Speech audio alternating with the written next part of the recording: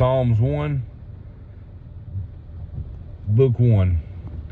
Blessed is the man that walketh not in the counsel of the ungodly, nor standeth in the way of sinners, nor sitteth in the seat of the scornful. But his delight is in the law of the Lord, and in his law doth he meditate day and night. And he shall be like a tree planted by the rivers of water, that bringeth forth his fruit in his season. His leaf also shall not wither, and whatsoever he doeth shall prosper. The ungodly are not so, but are like the chaff which the wind driveth away. Therefore the ungodly shall not stand in the judgment, nor sinners in the congregation of the righteous.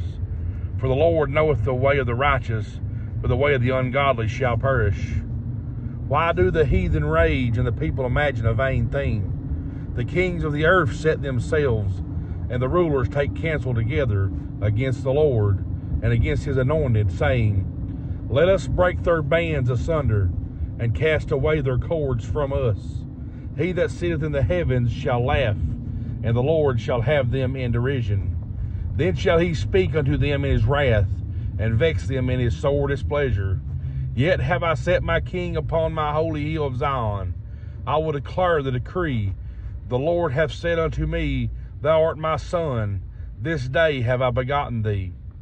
Ask of me, and I shall give thee the heathen for thine inheritance, and the uttermost parts of the earth for thy possession. Thou shalt break them with a rod of iron. Thou shalt dash them in pieces like a potter's vessel. Be wise now, therefore, O ye kings, be instructed, ye judges of the earth. Serve the Lord with fear, and rejoice with trembling. Kiss the Son, lest he be angry, and ye perish from the way, when his wrath is kindled but a little. Blessed are all they that put their trust in him. Lord, how are they increased that trouble me? Many are they that rise up against me.